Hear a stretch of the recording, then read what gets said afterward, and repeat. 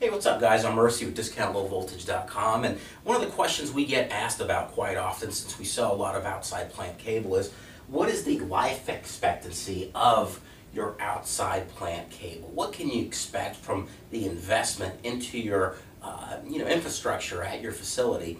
Typically, you're looking at 30 years. Now, raw materials and the finished cables are tested using life expectancy test procedures.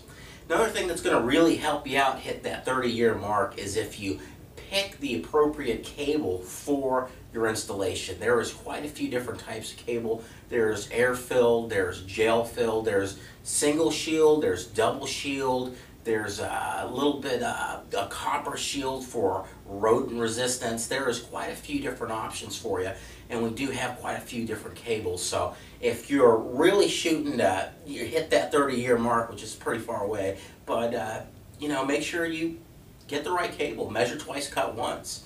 You can go ahead and order all this stuff online at DiscountLowVoltage.com, and don't forget to check out our YouTube channel for more quick little tips.